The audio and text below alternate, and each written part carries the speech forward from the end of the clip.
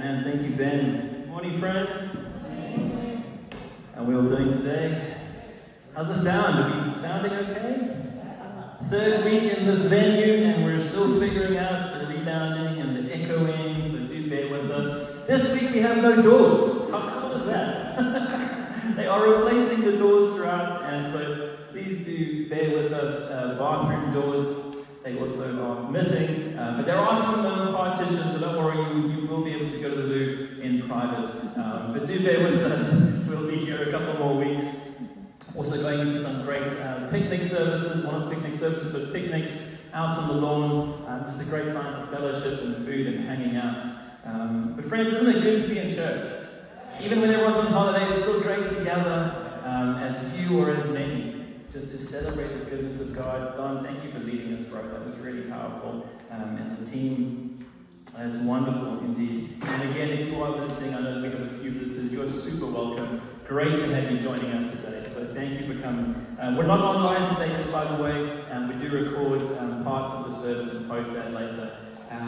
But a huge welcome, and yes, as Ben mentioned, we do have baptism next Sunday. And this afternoon, right after the church, after the service today, if you are interested or have any questions or want to know more about what to expect next week, and if you're interested, do come along. Stick around after the service today for about 5 to 10 minutes. And we're just going to talk about what to expect and what's happening. Okay, is that clear? Yeah. Sounds very loud. Fantastic. So yes, as Ben has said, we are indeed continuing the series, Enjoying God. Enjoying God is part of our design. And I'm just so encouraged by this series. Beginning of last month, really just felt the Lord speak to me about a word for this church, which was to enjoy Him. Saying, Lord, what is it that you're wanting to communicate to the church in the next couple of months? And He just spoke so clearly about just enjoying Him, that He is a God to be enjoyed. He is a God to be delighted in, to have fun in His presence, to enjoy Him. So this series is really cool.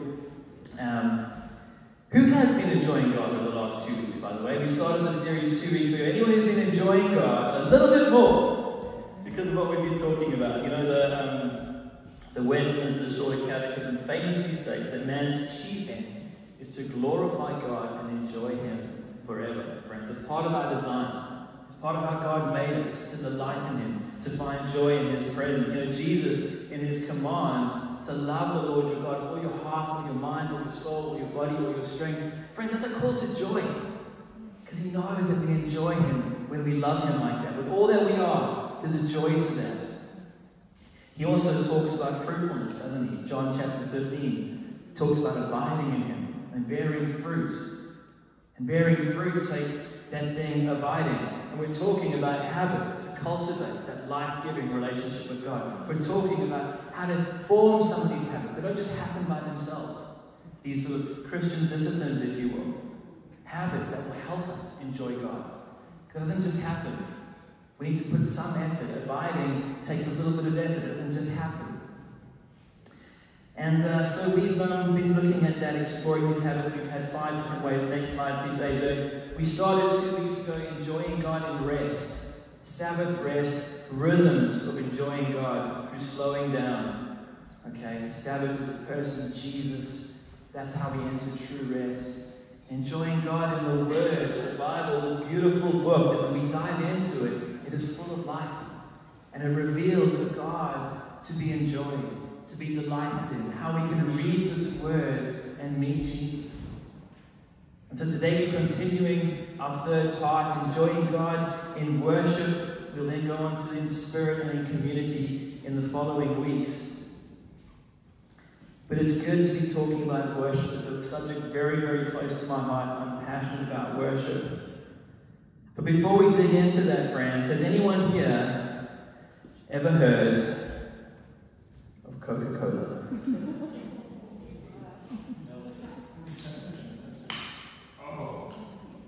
Coca-Cola, yeah? We've all heard of Coca-Cola. That's good. You've got to go full fast. I mean, if you're going to do Coca-Cola, you've got to do it full fast. In my opinion. But have you ever heard the famous slogan, enjoy Coca-Cola? Yeah? Anyone ever heard enjoy Coca-Cola? Okay. Can Anyone know when that ad was actually invented? When that ad campaign was first aired? Any guesses? Come on, friends, don't be shy. 20 years ago? 120 years ago. Wow, that's a long shot. Anyone else, when Enjoy Coca-Cola was first penned, the concept first came up? No guesses, come on. 1940 or 40 years ago? 40 years ago, very close. Very close. 30 years ago? No, closer to him. 1982, friends. So 42 years ago, hey? 1982. You know what? It needed to tick some certain boxes. Okay, they were looking to try and obviously promote Coca-Cola, more sales, etc. But the ad agency, this is some of the stuff that they needed to communicate through that campaign. To be a beacon of simplicity and unity. A promise of the simple joys that life had to offer. Create a sentiment of joy and refreshment. Uncomplicated joy. An invitation to savor life's simpler pleasures. The slogan needed to catch the eye and linger in the mind. Okay. Who thinks it succeeded? Anyone think that campaign was a success? Enjoy Coca-Cola. I mean, it's pretty hard to find someone who's never heard Enjoy Coca-Cola. I think it's brilliant. And the title of my sermon today, friends, is indeed Enjoy Worship, Enjoy God, and then enjoy a Coke. Okay, so you're going to have some Cokes outside. They won't be cans, but you can go and pour yourself a nice fresh glass of Coke after the service. It is good. But first we're going to enjoy worship, friends. We're called to enjoy worship, okay? Enjoy God. Okay. But I think there's a connection. There's a connection between enjoying worship and that campaign. Okay, what that campaign had to tick, some of those boxes. Joy and refreshment. Think of worship. Joy and refreshment. Think worship. Think simplicity and unity. Hey? Something beautifully simple about worship. Unity, united, like we were this morning, united in worship, magnifying our God's name. Worship being one of the simple joys in life. Hey, how cool. One of the simplest joys in life is to actually gather like this, or at home alone, put on YouTube, or just dance around in the garden with the book of Psalms, just setting your attention on Jesus. Simple joy, right? Uncomplicated joy. An invitation to savor. Wow, think about worship. An invitation to savor God, His Lordship, Jesus, what He's done for us. And worship can indeed catch the eye or ear and linger. Okay? Our songs can just stick with us. I love them. So that's my connection. That's how my mind works. I see those kind of connections. And I think it's beautiful for us to try and think along those lines. But if you want to have some more formal definitions in terms of what is worship, I'm going to give you some. So we worship God primarily for who He is and what He's done. Worship is the reverential response of creation to the all-encompassing magnificence of God. The only proper object of worship is the one God who created and redeemed humanity. Worship can take place in the context of confession, lament, praise, thanksgiving, and adoration. Worship could manifest itself in many activities, including song, dance, ritual, preaching, and prayer. Physically, worship could involve bowing the knee, lying prostrate, or lifting hands before God.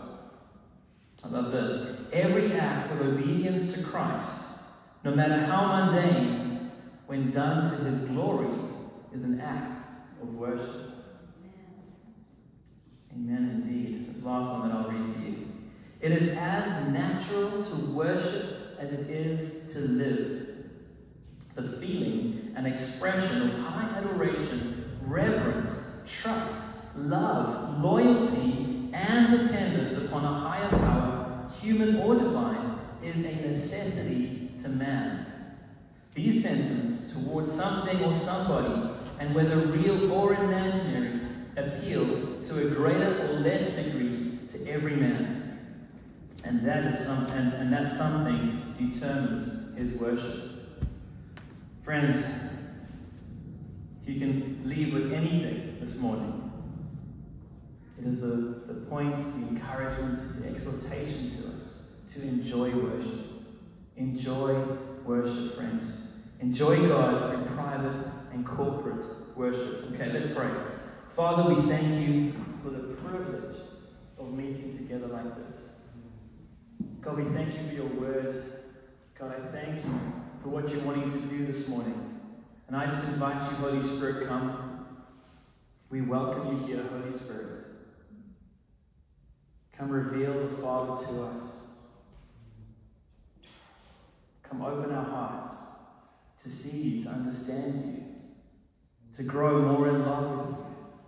That reverential response, who you are, and the joy that we have of being able to worship.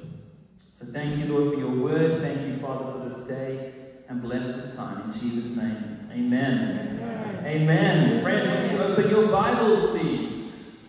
Physical Bible, any physical Bible. Would you raise a physical Bible if you have one yet? And the phone does not count. That is not a physical Bible. Yes, come on, we've got 2 in the house.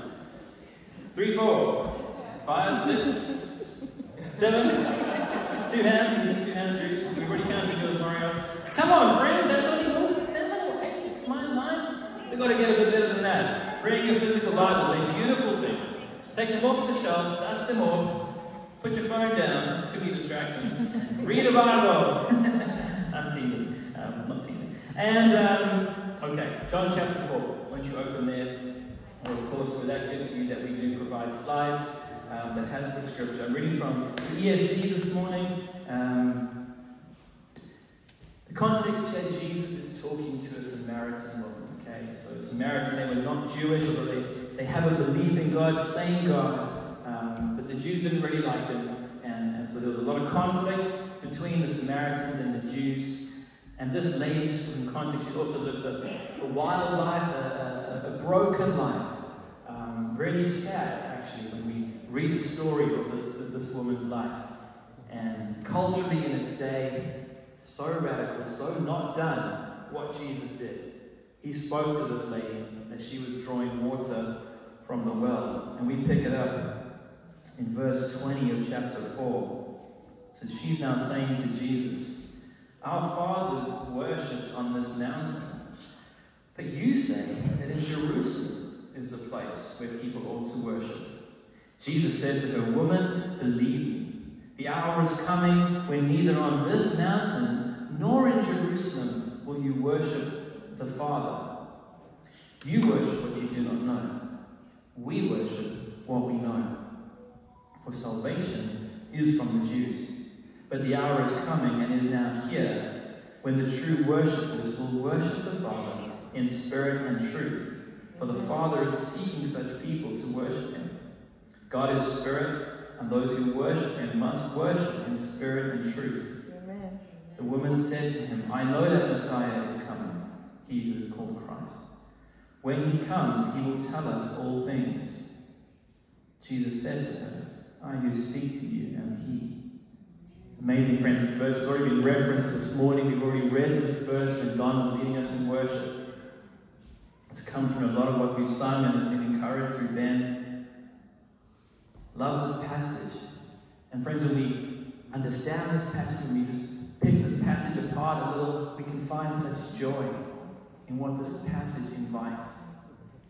Knowing what Jesus is saying and how this exchange works brings joy to us, friends. And we can enjoy worship through this passage.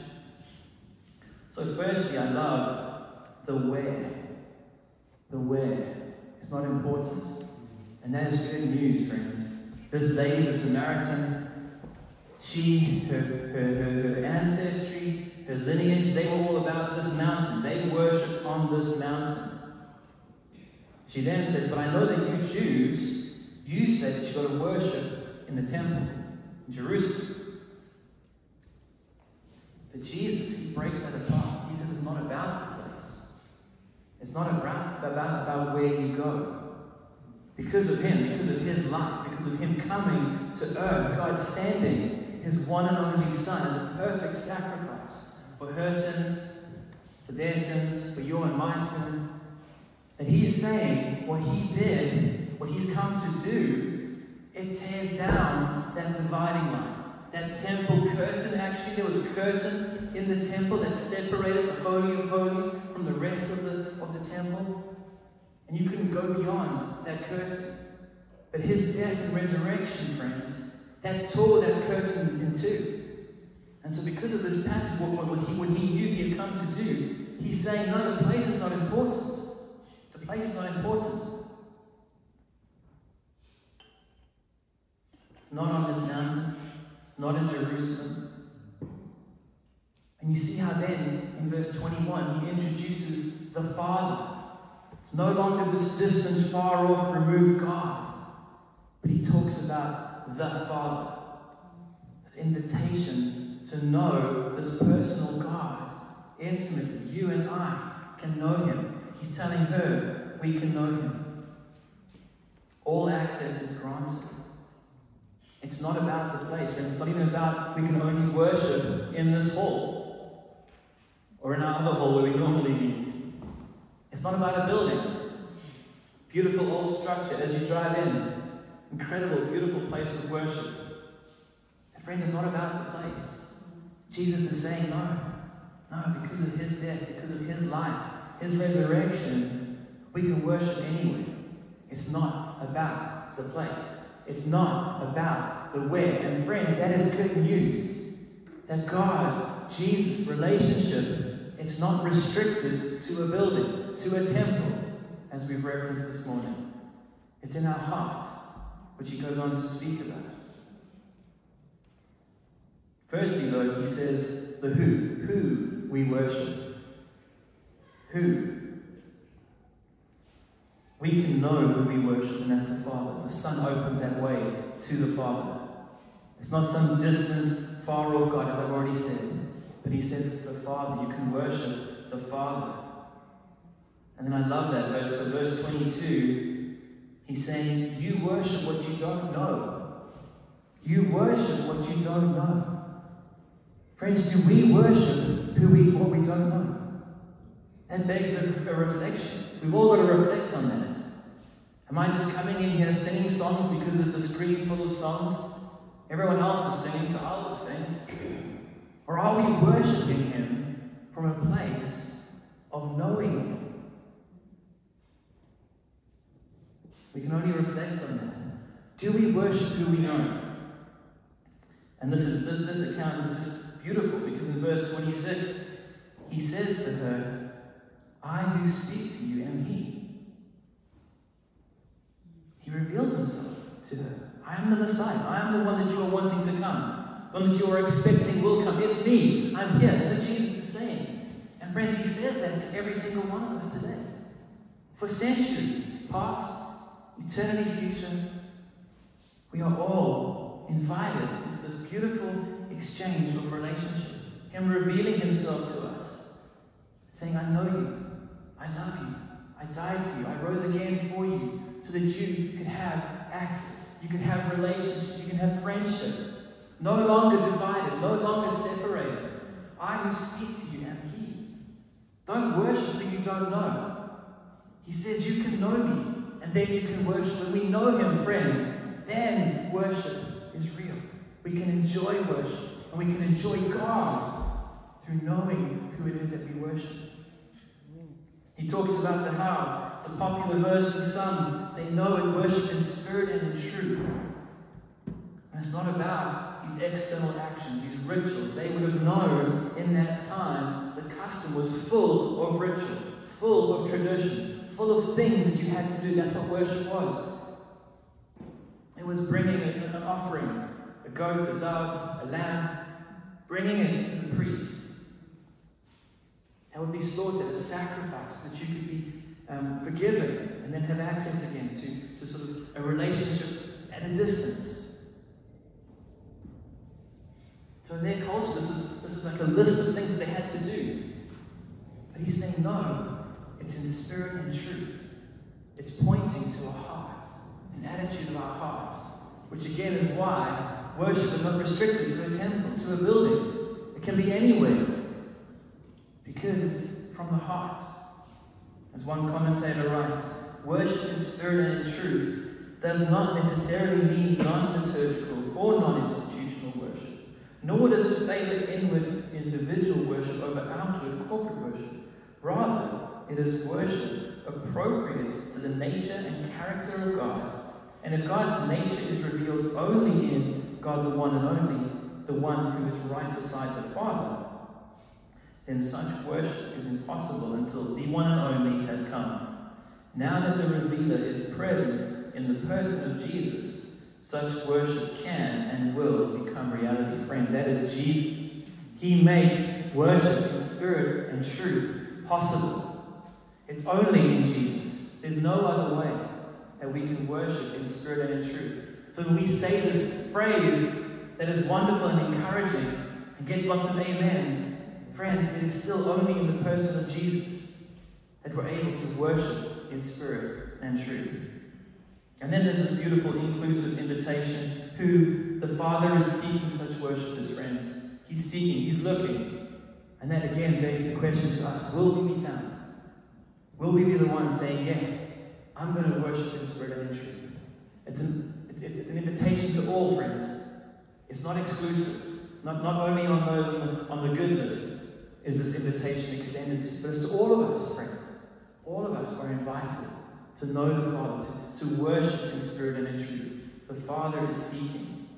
He desires you and I. Then turn in your Bible a few chapters, a few books down the line, in 1 Peter chapter 2. This is Peter, one of Jesus' disciples. Jesus is now ascended into heaven after his resurrection. And Peter is writing this letter. And he says that you are a chosen race, a royal priesthood, a holy nation, a people for his possession, that you may proclaim the excellencies of him who called you out of darkness into his marvelous light. I love this, friends. This speaks to identity and it speaks to purpose. If there's any question around your identity this morning, this should and can dispel it, displace it forever. Your identity, chosen. Your identity, royal. Your identity, holy. Your identity, a people for his own possession. If you're struggling with who you belong to Jesus. Purchased by his blood, friends.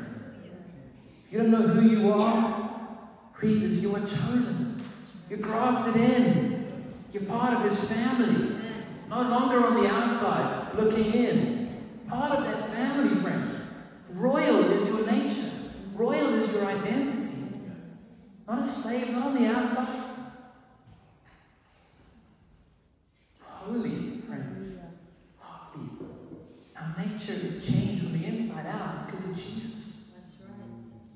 This should bring joy, enjoyment, friends. This should bring a wow. I can only but worship when we read those definitions. It's a response to the revelation of who this God is, what Jesus has done. How can we just sort of sit back in a blue chair? Yeah, I'm worshiping. Friends, our hearts should come alive and break out of our chairs with a wow. How good is this God? Amen. Anyone struggling with purpose? What is my life about? What should I do? Sure, we have questions around what to study, what to go and become once we've studied. Those are all good things if God reveals that. But friends, he's not bound by whether or not you make the right choice to be a plumber or an accountant. It doesn't really matter. Yes, you'll build the enjoyment and fun and whatever you choose. But friends, our purpose is to proclaim the excellencies. Another translation says, declare his praises. Friends, that is our purpose. That our lives would be a resounding advertisement. Enjoy Coca-Cola. Your lives will be saying, enjoy Jesus, enjoy God. In all that we do, our purpose is to praise him, to acknowledge his goodness, and let the world around us see that. that when they look at your life, they're like, man, there's something about you I want to know. Your life shouts about something greater than who you are. Yeah? Yes, amen. Purpose issues God in Jesus' name. Because our purpose is found in declaring His wonderful praises. Jump back to the book of Psalms in the Old Testament. I'm going to read 2 sections here before we wind up. Psalm 100. Psalm 100. Something like the practicals now. Yes. Make a joyful noise to the Lord, all the earth. Serve the Lord with gladness. Come into His presence with singing. Know that the Lord, He is God. I don't think you have verse 3 there. No, you don't. Know that the Lord, He is God. It is He who made us, and we are His. We are His people, and the sheep of His pasture. Verse 3 just re-emphasizing, in case you've forgotten who you are, you're one of His sheep, friends. You're one of His. You belong to Him. He made you. You are His. Okay, let's continue. Verse 4. Enter His gates with thanksgiving and His courts with praise. Give thanks to Him. Bless His name. For the Lord is good. His steadfast love endures forever. His faithfulness to all generations. Amen. Friends, amen, amen. Friends, this is how we do it. This is part. This is a part of how we do it. A joyful noise. Who cares about the person next to you? It's a joyful noise. Serving Him with gladness. A gladness of heart. Not an obligation, not a duty. A singing. We can sing in worship, friends. Come in with thanksgiving. You want to know how to enter the presence of God? Anyone want to know how to enter the presence of God? Thanksgiving in our hearts, friends. A heart that is thankful. A heart that acknowledges God. Do you know why? Because thankfulness, it sort of cuts through pride. Because saying it's not about me. I'm not living here today because I'm so smart.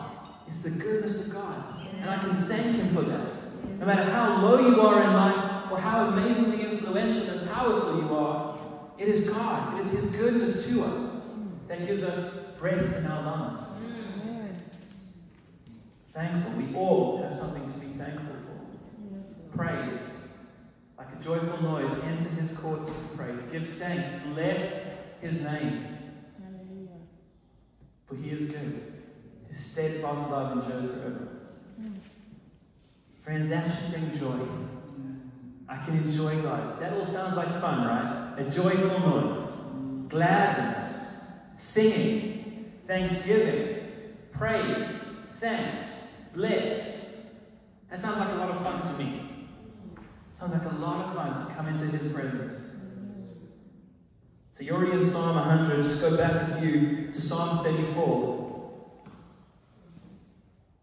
I will bless the Lord at all times, friends.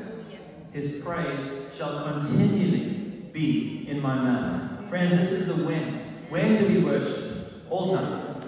All times. When you're in the bath, that can be worship. When you're brushing your teeth, that can be worship. Yes. When you're standing here singing and praising and having a coffee out there, that can be worship, friends. In all times and in all circumstances. Not only the good, friends. I know this is where it can become a sacrifice. Because when you don't feel like worshiping, that's when it is a sacrifice. That's when it costs you something. I referenced those people in the Old Testament who bring their pigeon or their goat or whatever it would be. That would cost them. That would cost them. It's not cheap. It doesn't cost them. It's not free. But it's to take that out of their livestock, out of their possessions, and bring it. Friends, worship needs to cost us something too. Amen. If it's not costing you, it's not worship. It needs to cost us, friends. Because there are times when it's not easy to sing, "Great are you, Lord," or singing about the goodness of God when life sucks. But friends, that is a sacrifice. Declaring who He is regardless of where we're at.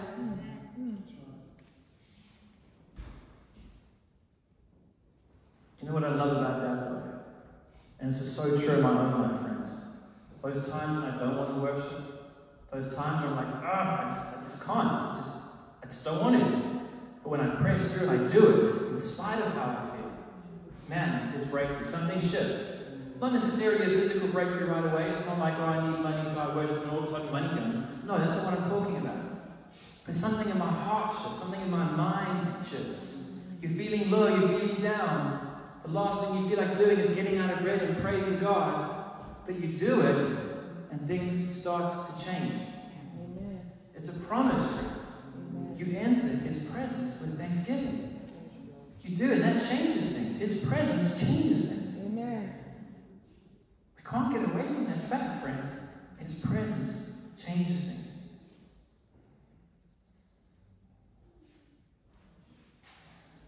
Enjoying worship, friends. We can enjoy worship. When we enjoy worship, we enjoy God. Privately, corporately. We're going to step into some practicals in a second before we close. But friends, as we draw to a close, I want you to shut your eyes, please, and just get a picture of this. I'm going to read from 2 Chronicles chapter 5. There is a slide for it, but as I said, I would encourage you to shut your eyes and just listen.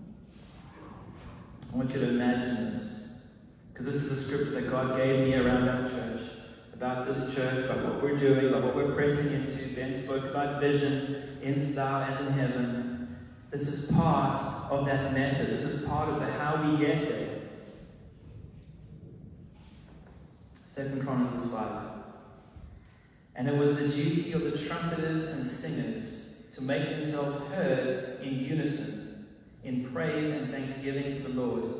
And when the song was raised with trumpets and cymbals and other musical instruments in praise to the Lord, for He is good, for His steadfast love endures forever, the house of the Lord was filled with a cloud, so that the priests could not stand to minister because of the cloud, for the glory of the Lord filled the house of God. Friends, it's this picture of glory, the glory of God, the presence of God, the manifest presence of God in our midst as we come in unity. He said that word, in unison, to declare His praises, to thank Him, to praise Him. The trumpeters, the singers, that's all of us, friends. Some of us might be at the front here with a microphone and a guitar. The rest of us might just be in the hall, just singing in unity, with a heart that is toward God in thanksgiving. And I believe we're going to see this, friends, His presence in a new way. His glory filling these meetings, this place, our connect groups, all that we do, His glory, His presence in a new, tangible way that is so attractive. That is what we're going to see Slough change, is through God's presence, coming, moving, changing hearts. Because, friends, He is attractive. And He is powerful, and His presence changes everything. As one commentator writes about this portion of Scripture, he says, the appearance of the visible glory of the manifestation of God's presence was God's response to the unified worship of His people, as also occurred at the dedication of Moses' tabernacle. This experiential truth demonstrates the essential role of prioritized unified worship as a catalyst for welcoming the glory of God's presence among His people. We also see that true worship declares the character of God Himself, for He is good and His steadfast love endures forever. Amen. Amen. That raising our voices in unified worship, you can open your eyes if you like, and declaring that He is good, declaring that His steadfast love endures forever. Friends, when we declare the character and nature of God, He is worshipped. When He is worshipped, He responds, friends. And when He responds, lives are changed. Cities are changed. Nations are changed. So practically, what can we do? 4 things. We can choose worship. Choose worship. Because, friends, we all worship. We just have the privilege of who we worship, what we worship. It could be our car, it could be our status, it could be our bank balance, it could be our anything, relationships, friendships, husband, wife, your sports, whatever it might be. We all worship, friends. But we get to choose the object of our worship. We get to choose, friends. And we get to choose whether we delight in it or whether we don't. We get to choose that, friends. We get to practice private worship, and I'd encourage you to practice private worship. Worship is not about Sunday morning, that thing we do for half an hour, 40 minutes before the guy speaks. No. Practice it at home, friends. In the car, on the toilet. Guys, God's not surprised. Wherever we are, we can worship. Put on YouTube, whatever your favorite streaming service. So we are so spoiled for incredible worship out there. But also just picking up this thing, your Bible, going to the book of Psalms. That is like an incredible songbook of worship and praise and adoration. If you're stuck for inspiration, go there. But practice private worship, friends. Prepare for corporate worship. Friends, this is what we do here. This is an overflow. It needs to be an overflow. If it's not an overflow of what's happening at home, then it's just a performance. And God's not about performance, friends. What do we say? Spirit and truth. It's heart. So when we come here together, it should be just a culmination and overflow of what's been going on in the week, going on at home, in the car, wherever it is. We can worship anywhere. Through so many needs, friends. Sometimes we need to reflect, to confess. Taking time alone. That's also how we prepare for worship. Because sin separates, right? Yeah, sin separates. But when we're aware of that, we say, Lord, forgive me. We just confess, we just come, and He's so faithful. He forgives, He redeems. And that separation is gone, that blockage is gone, and we're able to just worship a little bit easier, right? Anyone ever had that? Sometimes it can be hard. Sometimes we just need to acknowledge where we are, take stock, bring that before God, and then worship can just be a bit easier. A little bit less distracted.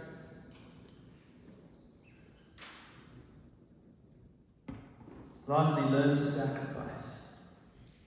As I said, it's not about us. It's not about you. What we do here, when we worship, enjoying God, it's not about you. It's not whether you feel like it. Because sometimes we don't.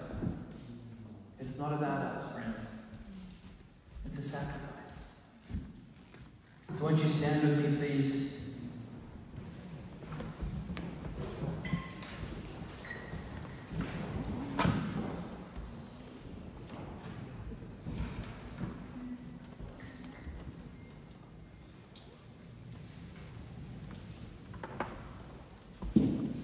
Maybe just have a look at that list.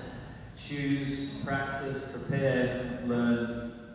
I don't know if you're anything like me, but when I've got 4 things to do, that's hard. If I just choose one thing, I might be able to remember that one thing.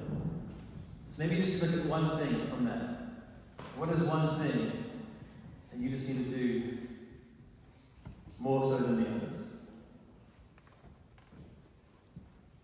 Don't worry, I'm not going to call you out and ask you to tell me what it is.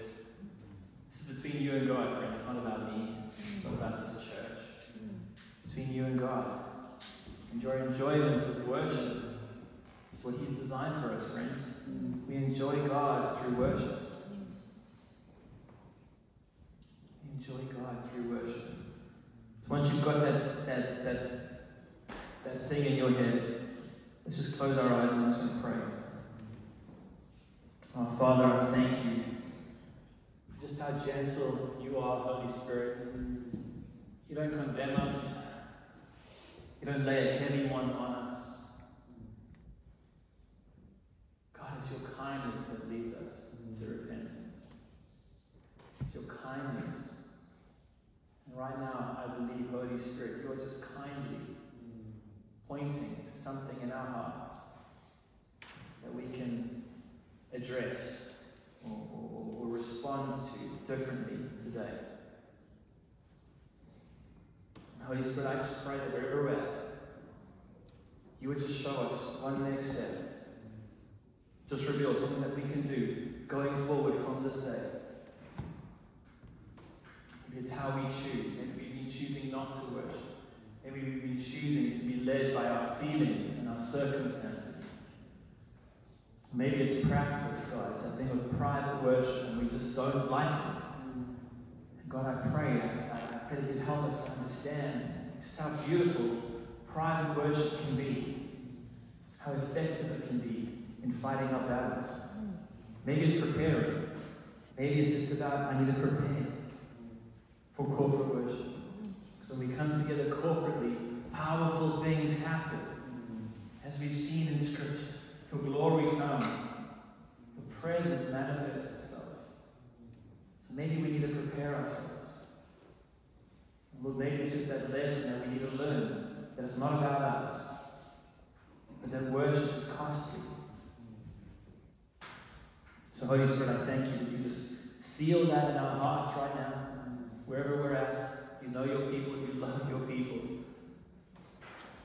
And your heart is for each and every single one of us to enjoy you more. When we delight in you, God, you are glorified. So God, I just pray that you seal that in our hearts this morning. You take us on. God, we bless your name. We thank you for all that you've done this morning. All that you're going to continue to do, Lord. And God, I thank you that we leave this place enjoying you that more. So we bless your name. In Jesus' name we pray. Amen. Amen, friends. Bless you.